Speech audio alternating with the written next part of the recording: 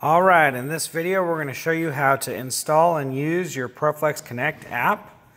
So in the Play Store, you want to find the PROFLEX Connect app and hit install. It will install. It shouldn't take too long. As you can see, I'm doing it right here.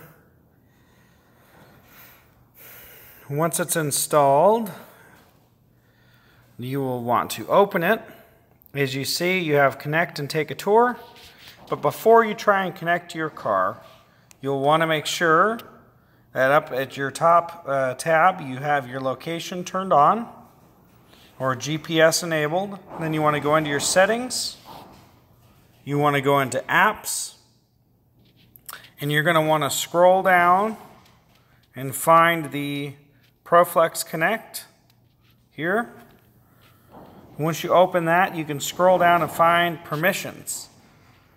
And on my particular phone, I don't usually allow any permissions in default. So if your phone's set up like mine, you'll have to open this and turn on location for the app to work.